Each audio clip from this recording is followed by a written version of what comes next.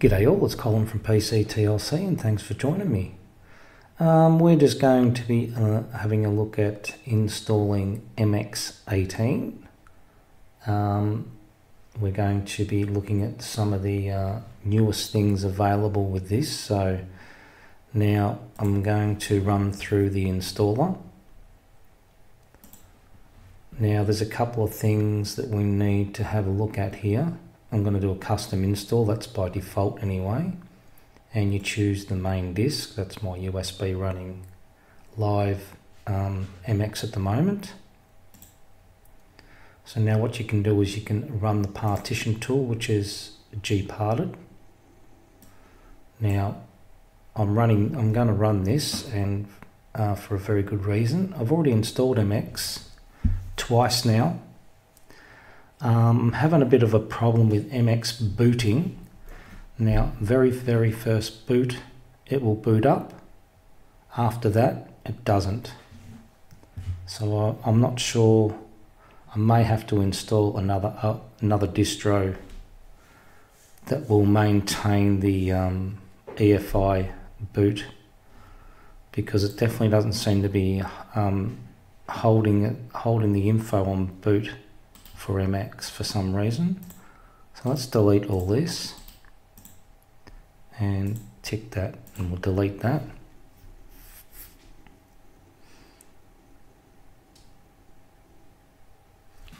Okay, so most importantly what we need to do is go to device and create partition table, and we don't want it to be MS-DOS. We want it to be GPT. That way we can, well, for me anyway, I can create more than 4 primary partitions, and that allows me to do that. And there's another reason why I'm doing that, and I'll let you know further on in the video. So let's make a new partition. First of all, we'll start off with swap. Now, if you like to be absolutely spot on about your swap, you can go 8 gig. Oh, sorry, 8 times 1024. Oops. Here's 8192 will make exactly 8 gig. 8192. Make that Linux swap and add that. Then we'll go new. We'll make it 512 megabytes. Make it FAT32 and add. And then we'll do, let's see, calculator. Give it 30 gigs, 30 times 1024, 3720.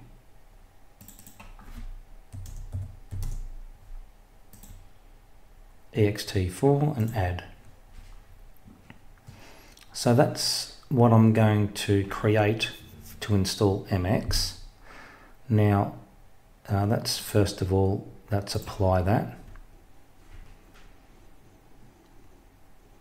This is on my Toshiba laptop, so I've completely wiped the disk to do that Bunsen Labs install.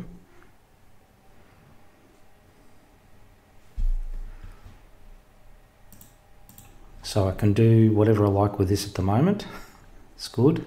So as you can see here, FAT32's got MSFT data. We want to manage flags, and we want to make it boot ESP, those two there. Close that. Now we should be right to go. Now that boot ESP is very important for EFI booting. So now we can, I might just shut the installer down and start again. And this is your welcome screen, by the way. frequently asked questions, users manual, wiki, tools. It takes you to the MX tools. The tweak will enable you to change the panel, and I believe these options, you get to choose whether you want to keep those options when installing. I'll just do it after install anyway. Forums, videos, contribute, codecs, and popular apps, which is your package installer. So let's start the installer. So SDA is the only disk I have there. Custom install. Now I'm going to install to SDA3. So you can see it's exactly 30 gig because I gave it the extra. My swap is that one there. Now boot is going to be root. See,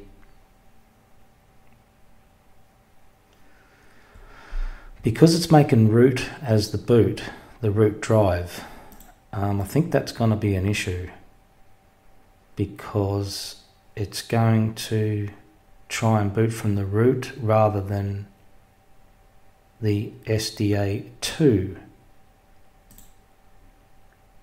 So let's format that first.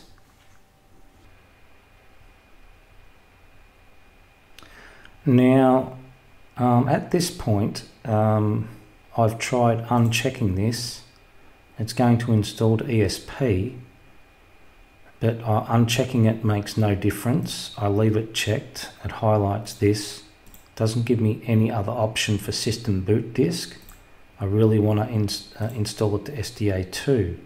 Now if I check that and check ESP, go next, it will install the grub bootloader at SDA2, which is my EFI boot. However, it'll boot once, but it won't boot anymore after that. It tells me there's no operating system available. So I don't know why it's doing that.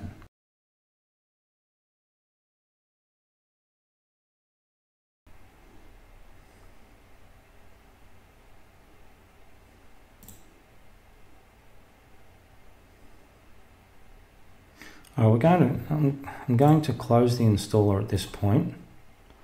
I'm going to run it again. I think there's one very important thing that I missed out on. So let's just run through this again. Change keyboard settings. You can do that here.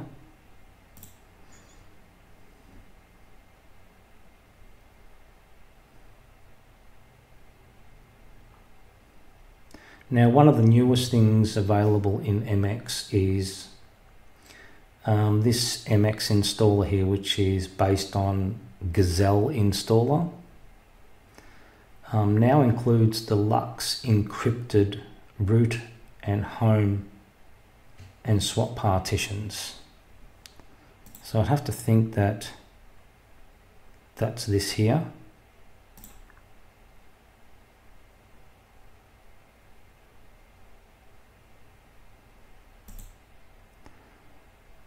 Let's have another look on the next page. Okay, so what you can do here is, let's choose our swap. It's there. So now you've got the option to encrypt here.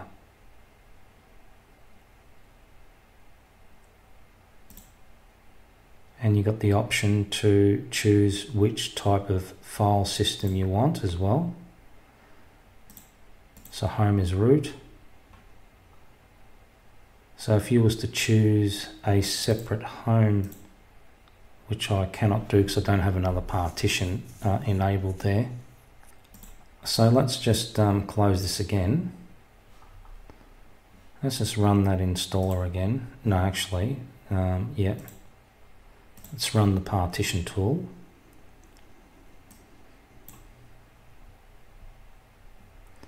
Now I'm going to make a couple more. I'll make one more boot partition. Make that FAT32.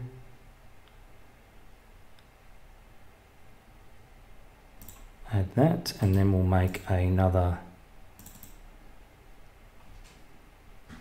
Let's see, we'll make this slightly different. I like to make my disks different in size so I can recognize them. So I'll make this 29 times 1024, 29696.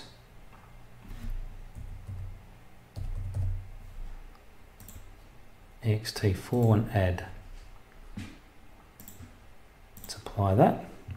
Just want to do a few different things on this install to make sure we capture some of the new things that EzeeLinux has put in place. And this FAT32 will manage flags, and we'll make that a boot ESP as well. Boot ESP. And that's done. So now what we can do is let's close the installer again and start it back up. Keyboard setting, yep, let's close, there we go. Next, that's my disk. Custom install. So now we have a choice of 2 disks there. We're choosing this one. Now this is where you can choose your home partition. If you had a separate partition, you could choose that one and you can encrypt your root and your home partition. That's what we wanted to look at.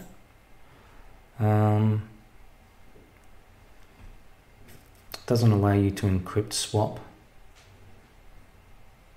So that's where you can get that choice, and you can also choose a different partition file system for that one there if you wish. But on this occasion I'm going to choose root. Because I just want the partition to be my home folder to be part of the operating system, not separate. And I don't really encrypt anyway, but that's the options there. So we've got our swap. So see, boot. I can choose that disk there, but there's nothing on there, so I can't choose that. Okay, so boot is probably just choosing which disk you want to boot from, I would say. I'm not quite sure what that does, but let's move on. Let's format that.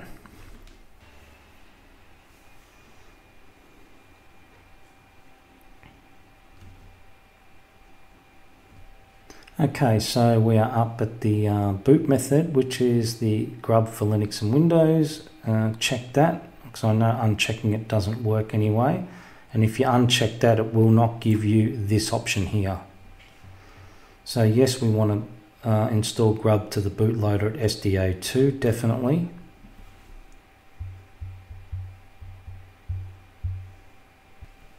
I'll just call that mx-tosh for Toshiba, so I know where it's at. And English, AU, and Australia.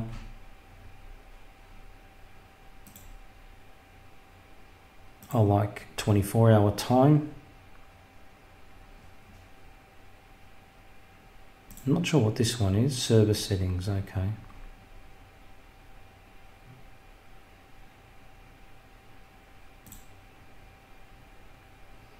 Okay, so let's go next.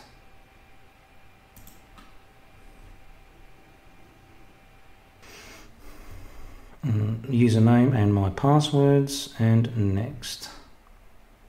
You can choose auto login from here, and you can choose to save any live disk changes. So if you put this panel on the bottom, make a few changes, you can choose to save all of that, and it'll be done once you boot into your fresh install. I'll do that later.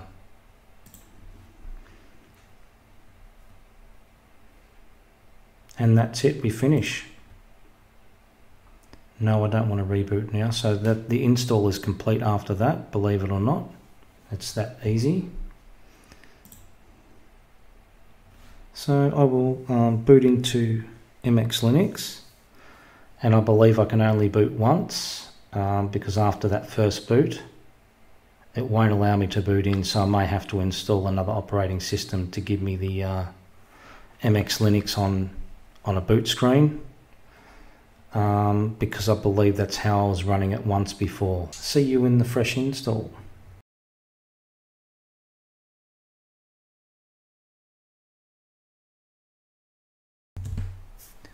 So here we are back in EzeeLinux after install. We have, let's have a look, 5 new updates available, so let's first of all do that. You've got these options here: automatically answer yes to all prompts, automatically close terminal window when upgrade complete. So I might just, I don't normally check those, but I might do that. And we click the upgrade button and away we go. Now I'm the only one using this computer normally, so checking those is a good idea if you're the only one using it. So if you have other people using your computer and you don't want people to randomly go and click upgrade, then you obviously wouldn't check automatically yes, because you'd have to prompt for a password. That would be this scenario there if you didn't want to check those. Okay, so we're going to be looking at MX Tools. Now, simple screen recorders are very easy to set up here, and because I installed it on the live disk, it was still here after install. That's a nice little touch, that. So I didn't make any changes to the desktop itself, but I did install Simple Screen Recorder prior, and it's still there after install, so I didn't have to install it again. That's pretty cool. So we have we're going to have another update as well. So you get to see the little update pop-up box there. So we'll just upgrade that.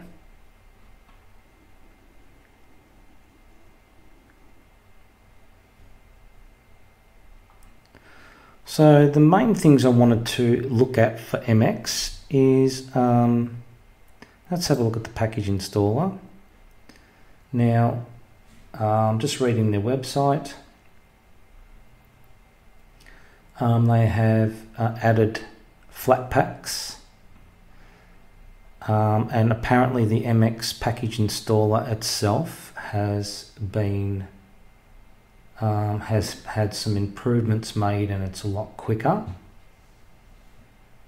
It's got a faster performance within this installer, and also the Flatpaks, and the popular apps entry has had which is this one here. So what they've done there is they've got for example, browsers. They've added Google Chrome,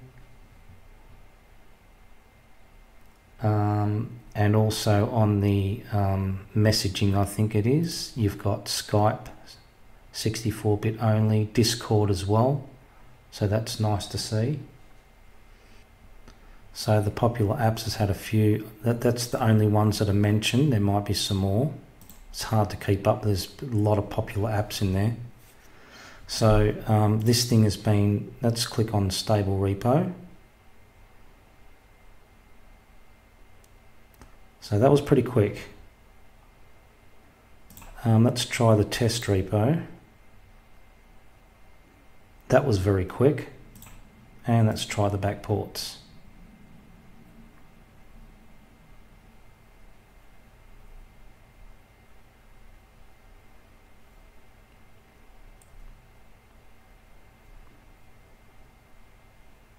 Backports took a little bit longer, but still quicker than what it used to be for sure. So they're all really much quicker than what they used to be.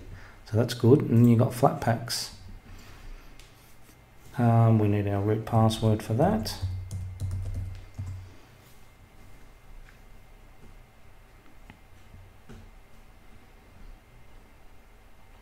And you've got a whole heap of Flatpaks there. 500 in total. So I'm sure there's something for everybody to find if they're not happy with the with what's available in the standard repos, because we are on Debian, so it does, you know, packages are a little bit behind normally when it comes to Debian. Now if we just have a look at internet, and Firefox is up to Firefox 64. Firefox 64.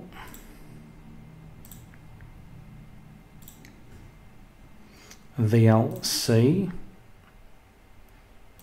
is up to 3.03.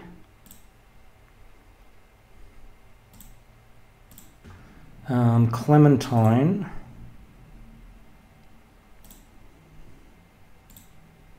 is 1.3.1. Now the one that does surprise me is the Thunderbird. Is only at 52.9.1, so I know the 60 is out, so I'm a bit surprised that MX doesn't have 60 in there. I'm not sure why that is. Maybe they missed the boat on that one.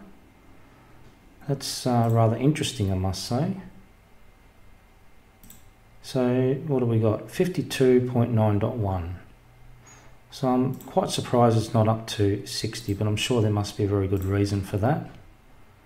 And you have the LibreOffice, which is up to 6.0.1.1. And some of the XFCE components have been updated. XFCE settings, I'm not sure in what way, but let's have a look.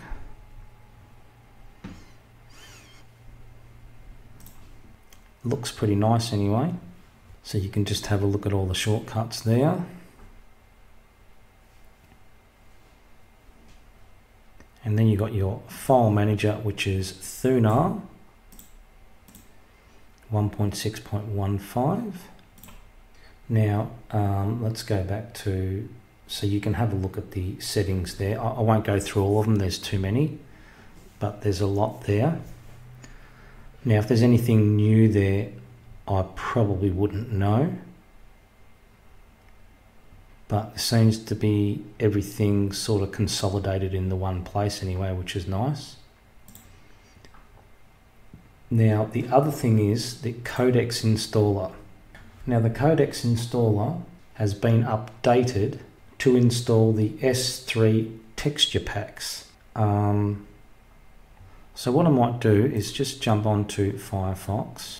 We go to the MX Linux blog and click on MX Continuum, and this is where I'm reading from.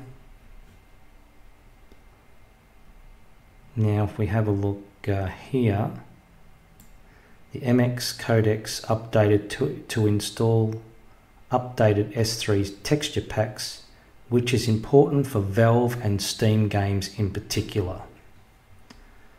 So that's really cool. So do you assume legal responsibility for downloading these codecs? Yes, I do. So I'm assuming that somewhere in that codex install is the new S3 texture packs. So there's many additional package and ISO repository mirrors via MX Repo Manager. There's some new artwork. Automatic selection of appropriate driver for most Broadcom chipsets. In most cases, no user intervention is required. Light locker used for screen locking is available in the MX package installer. New Conky configs. New ability to use grub themes via MX boot options. Oh, grub themes, okay. With a set of choices available. So if we go back to the codecs have been installed. Okie dokes. Boot options, it must be this one here. There you go. Enable theme. So you've got plenty of themes to choose from there. So that's the one there. That's what we're looking for. So the light down greeter, the login screen now has locale selection options. Thuna custom action updates. So you can use default text editor for edit as root rather than a hard-coded editor. Remove change owner to actions. Yep, so you can't change owner to root. It's a good thing. And many thanks to the artists who contributed, and artists and contributors who provided the wallpapers, icons, bootloader screens for this release. And Tech Designs was one of them. Ghost67. I didn't see Ghosty's name there before. Oh, good work, Ghosty. As well as many other who submitted to our community wallpapers website. Let's have a look at the wallpapers.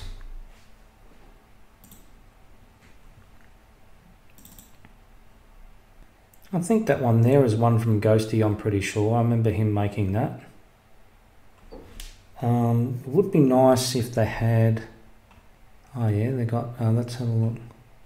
Yeah, it doesn't have any names against, does it? It'd be nice if we could work out who did which wallpaper. It'd be nice.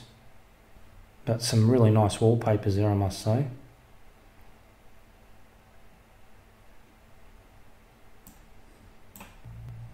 So some buttons don't have minimize, some do. So the settings buttons don't have any minimize. Okay. So if we have a look at, if we go to file system and we can open root Thuna. Let's just say we go to Etsy, edit as root. So you can edit that as root and put in your password, so that's handy. So you don't have to open the folder as root. You can edit the actual file as root. That's always very handy to do.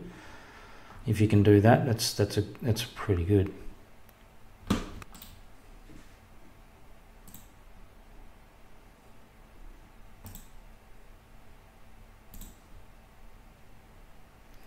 So let's have a look at the MX tools again. I shall make a slight change on this. We'll go to tweak and we can move our panel horizontal to the bottom and apply that. That's the way I like there. I'm not sure what's, oh yeah, that's all right. Compositor, you can choose Compton. Reset LightDam logins to system default. That's always a good choice. Reset Thuna custom right-click actions to system defaults. Use Intel driver instead of default mode setting driver. Okay. So yes, I noticed single click is on by default. It's an interesting choice. There's been a lot of debate about single click lately. I don't mind single click. And the other thing is, if you want to choose many things, if you just highlight that and then go away, and if you press the shift button and then hit that, it'll highlight all of those. So that works pretty well. We've got the clock here. We can probably update the clock. You've got some common codes down here to show you how to set your clock and so forth. You can choose to show the frame or not show the frame. You got your live USB maker, your snapshot. We've looked at boot options. You got boot repair. I wonder if that will help me out, boot repair.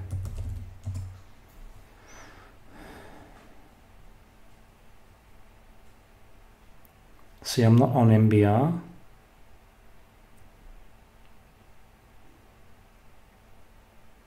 Master boot record. Yeah, I'm not using master boot record, so I won't bother with that. menu editor. So you can edit your menus from here. Okay. User manager.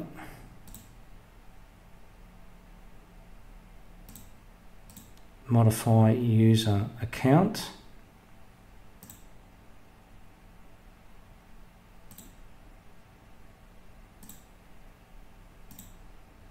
Group membership. You can change your user password here. NVIDIA driver installer.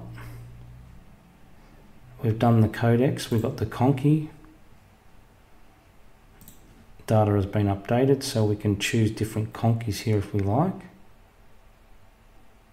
Or was that just a, oh no, that's probably just a changes to the active conky, okay.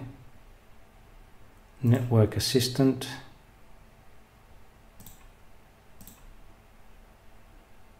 Select sound. Sound is working okay, so I'm not messing with that. System sounds.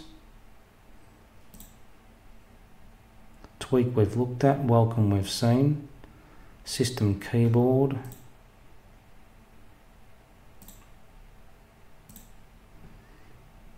System locales. Fix GPG keys if you've got an issue with that. Repo manager. Australia, Melbourne, yep, it's working all right for me. So, quick system info.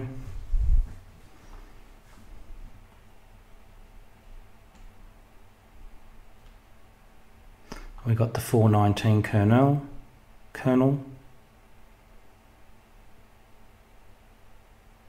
Press any key to close. And you got the iDevice mounter. Don't have an iPhone, so I can't try that out. And interesting choice, they've got the login button there, which was up the top before. Clementine still running. And you got your sound. If you right click sound, you've got open mixer and preferences. So you've got some preferences for sound there and also open mixer.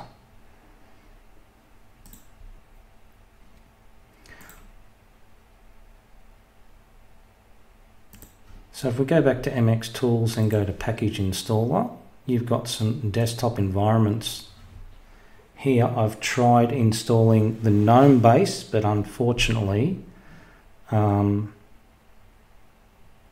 there's some packages that are out of date. If we have a look at that, it says it's finished successfully, but it's not. Well, probably what it's supposed to do. The following packages have unmet dependencies. So depends GNOME shell 3.19.92, but is not going to be installed. Depends this one here. GNOME session depends GNOME shell 3.19, not going to be installed. So there's a few unmet dependencies there for installing GNOME, because I was running GNOME on MX17, that was working really well. But unfortunately it doesn't want to install on this one. So the one thing I would like to ask Dolphin, and I hope he watches this video, can we get a more advanced GNOME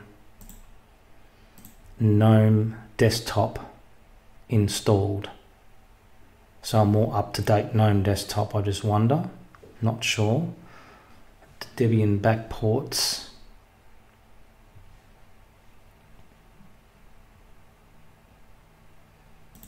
We look for GNOME.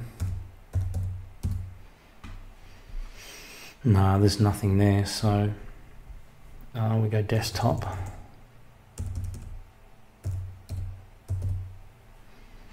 Mate desktop. It's probably the only one that's in is probably the unstable repo, I would say, which is the, I can't remember how all the Debian works. There's too complex. There's SID and all the others. There's probably in one of those, but I probably wouldn't want to mess with that anyway. Only with what MX makes available is probably best to mess with. So I'm not sure what's going on with the GNOME desktop there. I did, on my previous install, before I installed over this, I did install the KDE version, so that installed fine. I haven't tried Budgie Desktop yet. I may give the Budgie a try. Maybe running Budgie on MX, because I'm not a huge, I like XFCE, but you've got to install Compton and things like that to stop screen tearing. I'm not sure whether the Budgie Desktop will have no screen tearing out of the box, but I can get XFCE up and running fine. But I do like the Budgie Desktop, so I might give that a try. And you've got additional wallpapers here from previous MX installs. And you got some window managers, so Compiz. So I was looking at Linux and other stuff. Dave over there, he was messing around with Compiz, but I don't think he installed this one. I think he installed another one. And I think that may have been in maybe one of the repos, I think. I'm not sure where he got that from. I'd have to watch his video again. But Compiz is probably the best. Yeah, Compiz Fusion and all that, yeah. I'll have to have a look at what he done there. Compiz is probably, I know people say it's outdated, but you could probably do Kwin. I don't know whether Kwin works on XFCE. May work. Kwin X11, that was working on Lubuntu, so may work on here as well. Interesting, I might give that a try and see if I can get that going.